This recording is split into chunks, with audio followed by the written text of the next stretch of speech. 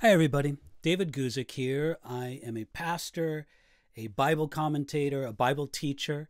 And what I want to do in this particular session is talk to you about how to study the Bible. Specifically, how to prepare for a teaching or a Bible preaching or sermon. And especially, I want to walk you through the process that I use. Now, I don't pretend for a moment to think that my method, my way of preparing to teach the Bible is going to work well for everybody. It may or may not work well for you, but I think we can always learn something good from somebody else's example. And so I'm going to walk you through how I prepared to teach Psalm 28 and use it as an example. Maybe you'll learn something about it, how to study the Bible, either for yourself, because we should all be Bible students. Listen, I'd say to you, even if you're an atheist, even if you don't even believe in God, you should be studying the Bible. And I'll tell you why.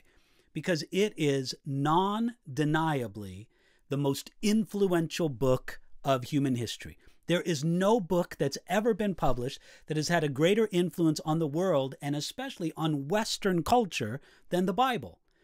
And so just as it being the most influential book of all time, just for the sake of history, just for the sake of cultural understanding, you should read and study the Bible. So how do you dig in deep and studying the Bible? Again, here's how I did my own preparation for teaching Psalm 28. I'm going to walk you through it step by step. We'll put text up on the screen to help you understand what I was reading and what I was understanding, and we'll just go through it like this. Okay, number one. And again, this is about Psalm 28, so I'm going to be talking about the Psalm. Begin with the Bible text. That's number one. So I began with the text of the Psalm. Now, in the old days when I would do this, I would read from the text of my print Bible. I use the New King James Version. That's something for us to talk about at a different time, which version is best, this or that. But I use the New King James Version. It was very good and helpful for me, and I got to say, I still use that version. But often, and I'm preparing at a computer using Microsoft Word for my word processor, oftentimes I'll just copy and paste the text from a website or from a Bible software program. By the way, a great Bible resource site for your Greek, your Hebrew, your Bible text, and many different commentators, including myself, Blue Letter Bible, blb.org. It's an invaluable Bible resource. Now, of course, you can also get my Bible commentary on enduringword.com, but Blue Letter Bible, blb.org, a tremendous Bible resource. Okay, here's the text of Psalm 28, and I'm just going to read the whole thing to you. A Psalm of David, that's the title of the Psalm. Then verse 1. To you I will cry, O Lord, my rock. Do not be silent to me, lest, if you are silent to me, I become like those who go down to the pit. Hear the voice of my supplications when I cry to you, when I lift up my hands toward your holy sanctuary. Do not take me away with the wicked and with the workers of iniquity, who speak peace to their neighbors, but evil is in their hearts. Give them according to their deeds, and according to the wickedness of their endeavors. Give them according to the work of their hands. Render to them what they deserve, because they do not regard the works of the Lord, nor the operation of his hands. He shall destroy them and not build them up. Blessed be the Lord, because he has heard the voice of my supplications. The Lord is my strength and my shield. My heart trusted in him, and I am helped. Therefore, my heart greatly rejoices, and with my song I will praise him. The Lord is their strength, and he is the saving refuge of his anointed. Save your people and bless your inheritance. Shepherd them also, and bear them up forever. What a great psalm, isn't it? Not a very long psalm, only 9 verses, but Psalm 28 is fantastic. Now, what do I do with that? Well, I read through the psalm many times. I just read through it again. I think about it as I read it. I'm making biblical connections, but you just read it many times. I'm looking for how it's organized. I'm looking for the flow of the psalm. I'm looking for patterns within it. I'm trying to see the development of thought throughout the psalm and things like that. and I'm praying, I'm thinking through the psalm, let me tell you, I feel blessed and refreshed just by reading and thinking, meditating through the psalm. And I can't give you a time limit on how long this takes. Look, it takes as long as it takes. I read it as many times as I need until I feel like I understand it. I think about it until I feel like I've got just kind of a general idea in my head. I haven't really put much down on paper yet or on a computer keyboard yet, but it's filling my heart. It's filling my mind. Read it, read it, read it. As one person says, read yourself full. That's how I do it. Okay, then comes to step number 2. Then I begin to organize the psalm with sort of a skeleton of an outline, the beginnings of an outline. When I look at Psalm 28, I see how the psalm begins as a prayer of petition. In other words, it's asking God to do something. If you look at it there in Psalm 28, verse 1, and by the way, even though we're going to be putting things on the screen, you may want to open up your Bible and follow along in Psalm 28. Psalm 28, verse 1 says, "To you I will cry, O Lord my rock, do not be silent to me." Well, look, you know what that is, don't you? That's a petition. It's a prayer. Do not be silent to me. That's asking God to do something. That begins at Psalm 28, verse 1. But then, excuse me, I'm adjusting my Bible here. But then, in the middle of Psalm 28, there's a shift. It begins thanking God. Look at verse 6 of Psalm 28. It says this, "Blessed be the Lord, because he has heard the voice of my supplications." Now, when I notice that, verse 1 begins as a prayer, a petition. Verse 6 begins thanking God for answering the prayer. I like that. That gives me a dividing line to begin my organization. So here's how I divide it. Section A, this is the prayer of petition, making requests to God. That's Psalm 28, verses 1 through 5. Then section B, you have the prayer of praise, happy in the answer God has brought to prayer. That's Psalm 28, verses 6 through 9. So again, I like this organization. It seems like, okay, there's a first half of this psalm and a second half of the psalm. Now, I'm going to be honest with you. Not every psalm, not every chapter of the Bible lays itself out to such organization. And we want to be careful that we're not forcing a pattern of organization upon the text. But where we see it, and we're very grateful for it. So you get the 2 divisions here. Section A, the prayer of petition, that's the first 5 verses of Psalm 28. Then the prayer of praise, because verse 6 begins a section of praise. That's the second section of the psalm, section B, the prayer of praise, verses 6 through 9. Okay, so what do I do next? I have my general division just in the very beginning of an outline there. Then I continue the outline throughout the psalm. See, after I've made those 2 broad divisions, now I'm ready to organize the text within those 2 sections. Now, here's what I came up with, and I do want to emphasize. There's no absolutely right or wrong answer for doing this. Now, of course, there's some answers that are more faithful to the text. There's some answers that are less faithful to the text. But 2 people who really love Jesus and really know the Bible and really want to understand it can come up with slightly different structures. I like my structure, obviously, but let's just break it down how I did. First of all, I see that in the first 2 verses, David, now by the way, I know David is the author of the psalm. How do I know it? Because the title of the psalm told me. It says a psalm of David. So in the first 2 verses, David repeatedly asked God to hear him.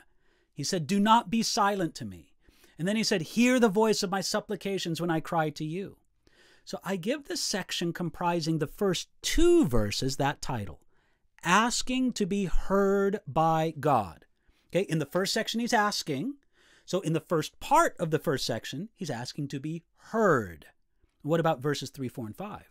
Then I look at Psalm 28, verses 3, 4, and 5, and they seem to be pretty coherent as a unit, with David asking God that he would not suffer the same fate as the wicked. This is what he says, "Do not take me away with the wicked. Evil is in their hearts.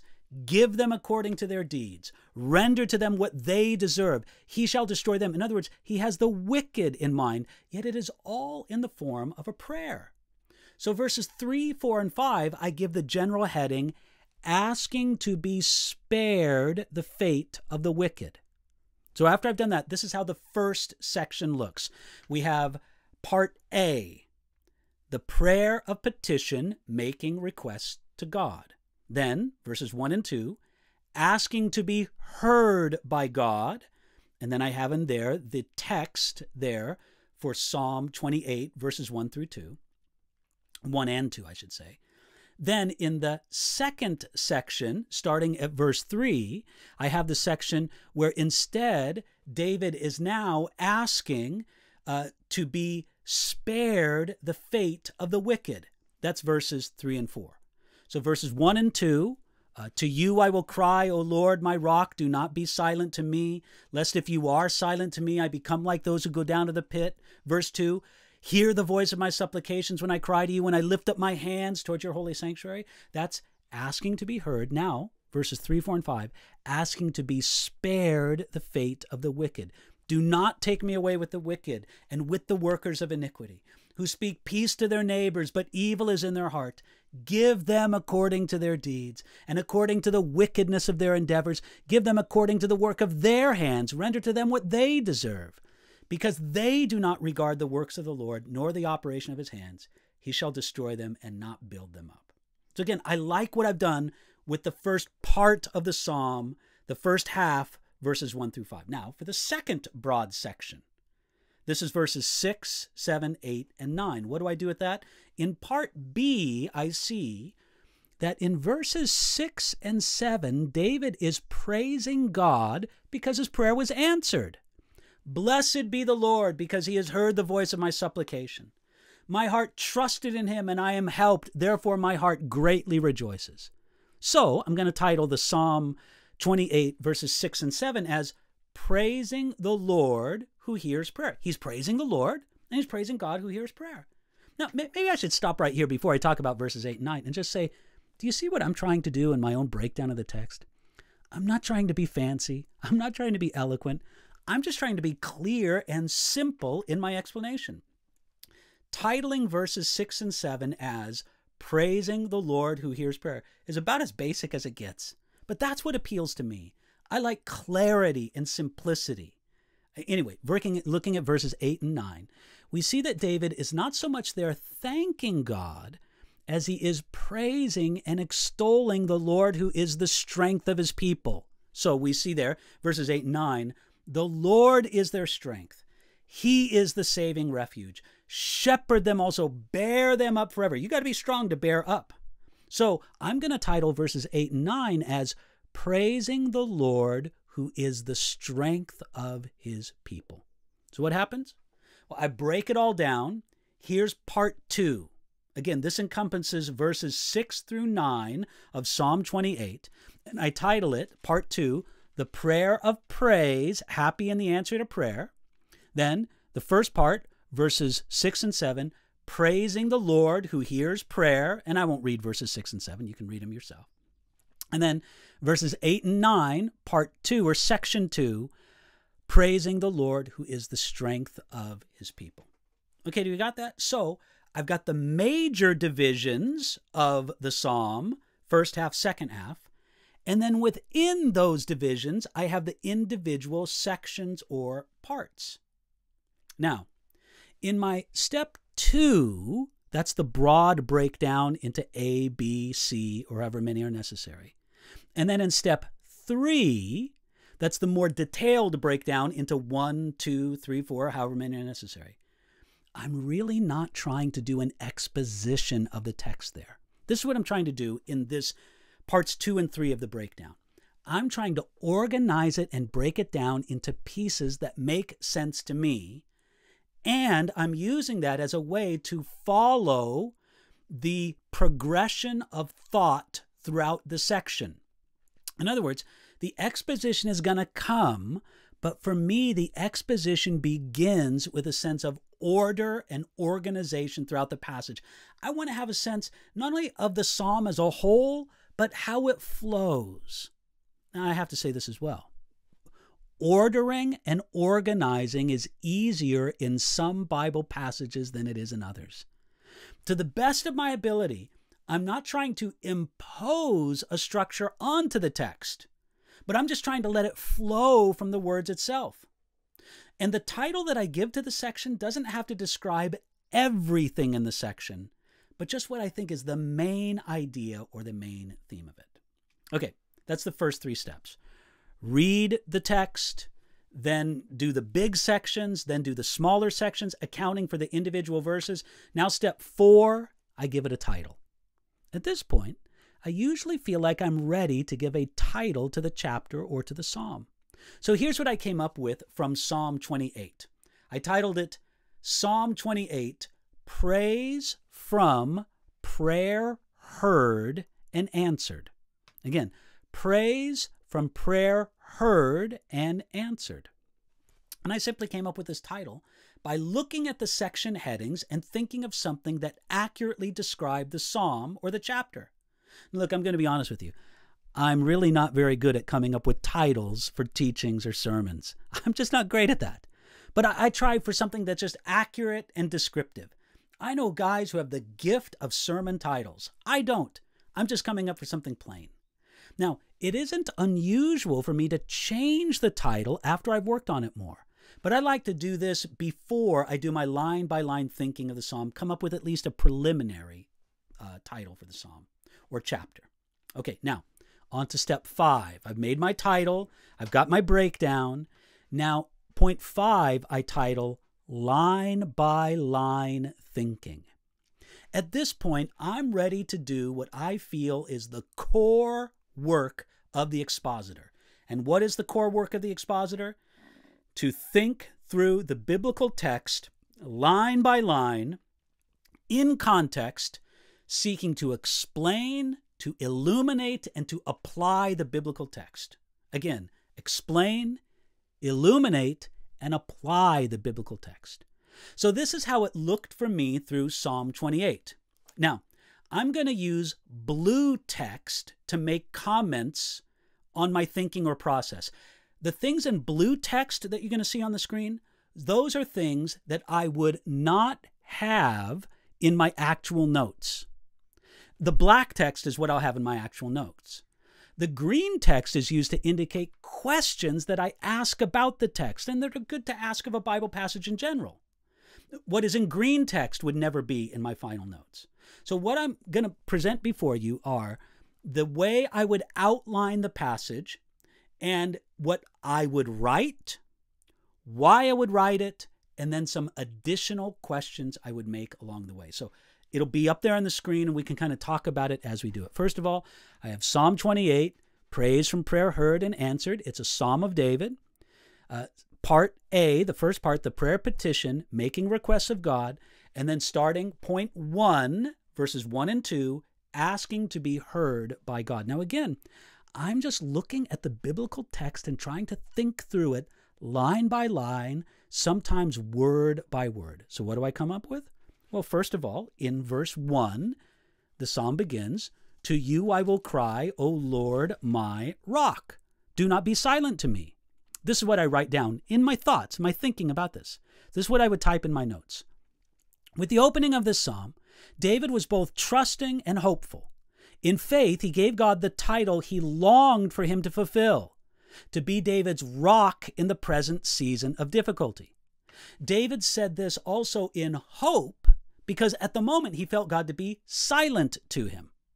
Now again, why? Well, because here I'm just thinking about the words in verse 1.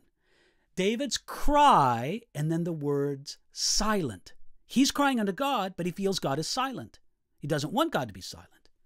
So I'm asking myself the question, what is the opening note or tone of this passage? Then I look at the next line. This is the second line, or actually maybe the third line of verse 1, where he says, "Lest if you are silent to me, I become like those who go down to the pit." This is what I write. In his trouble, David felt that the grave was near, and if God did not intervene, he would not live long. I just want you to know, there's nothing terribly profound about this. I'm just trying to be clear. I'm just trying to explain the text. But this was my thinking, the consequence of God's silence to David. This was a logical progression. If you are silent to me, I'm going to die. And again, I'm thinking, what's the problem revealed in the passage? David's going to die if God doesn't come and rescue him. Then I think of the next line. I think we're now down into verse 2. When I cry to you, when I lift up my hands toward your holy sanctuary. And David's using the poetic technique of repetition. This is what I'm writing on the text. And parallelism to say essentially the same thing in two ways. His prayer was a cry to God, and his body was set in the traditional posture of prayer, that meaning I lift my hands. Now, especially when I'm studying the poetic passages, but really all throughout my study of the Bible, I'm always looking for examples of repetition and parallelism in the Psalms.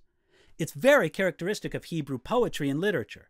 Sometimes there's a deeper meaning in the parallelism, sometimes not. See, I'm asking my question, is there a practice mentioned in the text that we should do today, such as the lifting of the hands? That's something to think about, maybe to apply from the text. All right, going on now to verses 3, 4, and 5. David in this section, again, it's the second part of the first section. If you want to say it's A2, verses 3, 4, and 5. David is asking to be spared the fate of the wicked. So I have my Bible text there, and then just simply line by line, I'm going to think about it. And when I think about it, I'm going to think about it on my keyboard. I'm going to let my fingers do the thinking, and I'm going to let them explain to myself. And just kind of as I talk to myself and meditate on the text, I begin with the first line. Do not take me away with the wicked. That's the first line of verse 3. Here's my thought about it. David happily knew that his life was different than the workers of iniquity. That's in the second line of verse 2. And he asked that God would treat him differently than the wicked. Now again, that's just a simple observation. Don't treat me like the wicked, God. I'm not trying to be fancy. I'm just trying to see what's there. Then in verse 3, the second part of it, he says, who speak peace to their neighbors, but evil is in their hearts. When David thought to describe the wicked, he began by noting that they were false in their words, hiding the evil that was hiding in their hearts.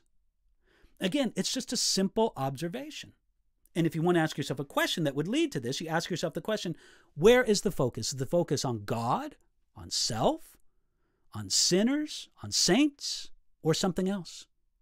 Then he says, beginning in verse 4, give them according to their deeds. Now, here's my comments on that. Again, just my thoughts on that verse. In his own seasons of sin, David cast himself upon the mercy of God and asked to be forgiven his sinful deeds. Here, he prayed for a harsh judgment to be applied to the wicked, that God would deal with them according to their wicked deeds. Now, how did I come to that thought? Here, I'm just considering that it is David saying this. And when I think about David, I remember he's the one who sinned himself. So David also knew how to cast himself on the mercy of God, and yet David knew this, that God was not always merciful. I'm asking myself this question. Does this emphasize more God's mercy or God's judgment? Listen, both are valid aspects of God's character. And God is not obligated to show mercy. If you're obligated to show it, it's not mercy. So David emphasizes this point by repeating the same idea in 4 different phases. So again, I'm looking for the patterns of parallelism, of repetition. So notice in this text how he repeats the idea again and again. First, in verse 4, according to their deeds. And then he says in the next line, the wickedness of their endeavors. Then he says in the next line, the work of their hands. And then he says in the following line, what they deserve. Do you see the pattern here? He's repeating himself, and he's doing it for emphasis. Now, verse 5, I look at the line beginning there. Because they do not regard the works of the Lord, nor the operation of his hands. When David considered the wicked deeds of the ungodly, again, these are my thoughts on it, he also considered that they ignored the creative work of God. To David, this was evidence of one being sinful and ripe for judgment. Again, notice this. He's saying one of the things that make this, and I'm just drawing this from an observation on verse 5, they do not regard the works of the Lord. Well, I think that's very significant. You see, that line, they do not regard the works of the Lord nor the operation of his hands, that makes me think of Romans chapter 1, verses 20 and 21, where Paul expressed the same idea. Now look, when you've been doing this for as long as I have, you become something of a, a topical Bible, something of a chain reference in your mind. You read a Bible passage and it connects with another one. So I read David's line in verse 5, because they do not regard the works of the Lord, and I think that's what Paul was talking about in Romans chapter 1, verses 20 and 21. Now, maybe you haven't been studying the Bible for as long as some other people. Maybe you don't have these connections, but I want you to know this is the fruit of many years of diligent Bible study. You will become a walking topical Bible.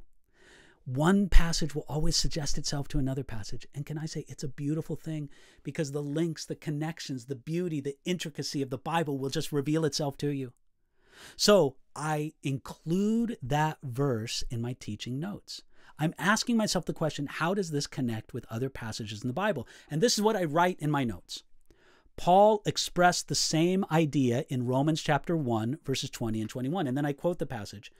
For since the creation of the world, his invisible attributes are clearly seen, being understood by the things that are made, even his eternal power and Godhead, so that they are without excuse, because although they knew God, they did not glorify him as God, nor were thankful, but became futile in their thoughts, and their foolish hearts were darkened. That's their fate. So I think that's a great connection to make, and I'm always looking to make connections. Now, the last part of verse 5, it says, he shall destroy them and not build them up. So then I'm thinking, the wicked forget about God, but he doesn't forget about them. God promises to give those who reject him what they deserve.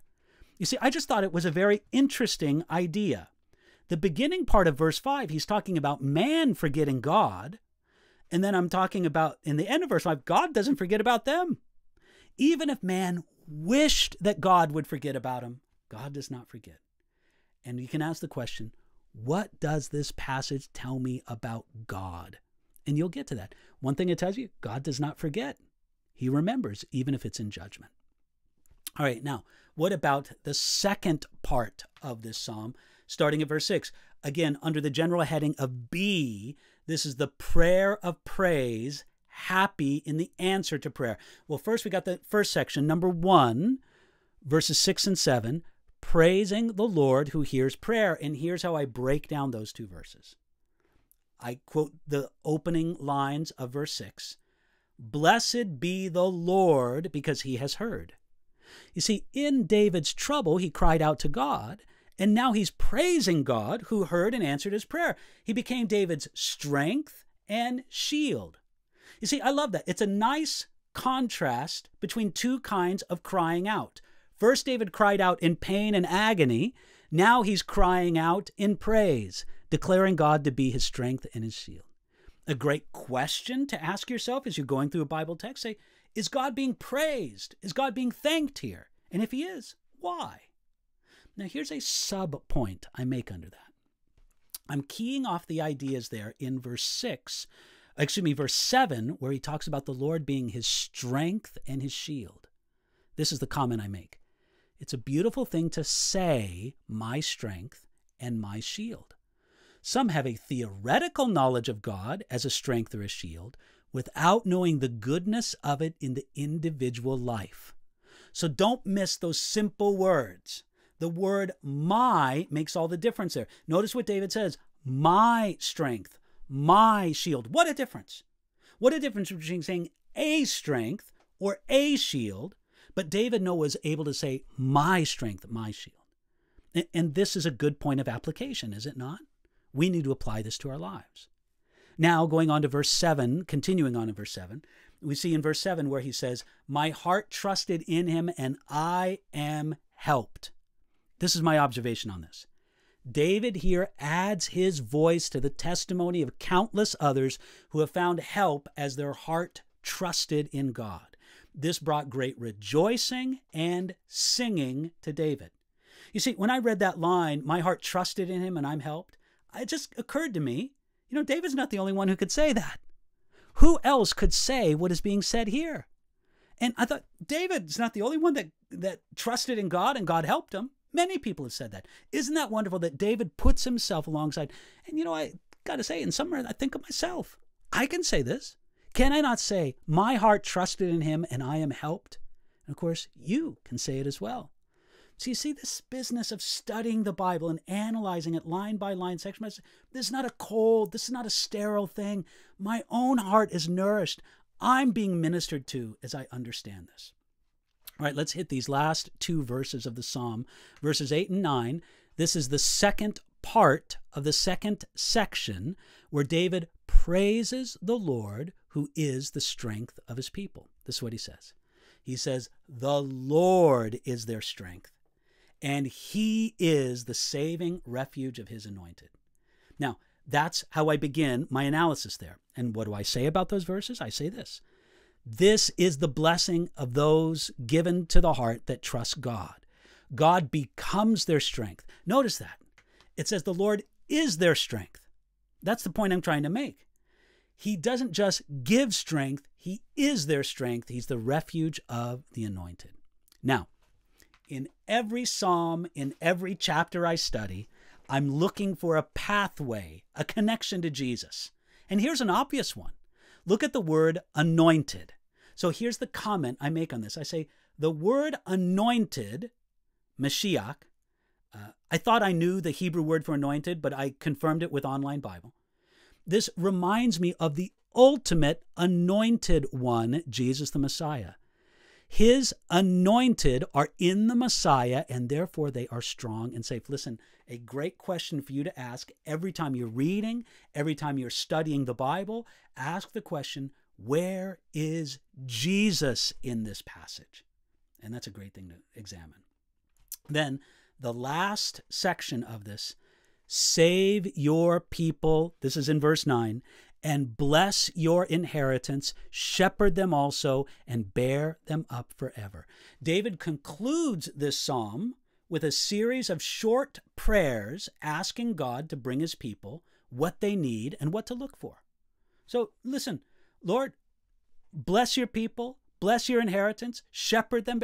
It's prayers. God, please continue to have your hand upon us.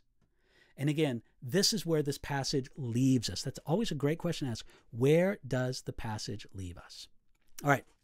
This is part one of how I go through the work. This is my own time with the scriptures. And let me tell you, part one to me is the most intensive.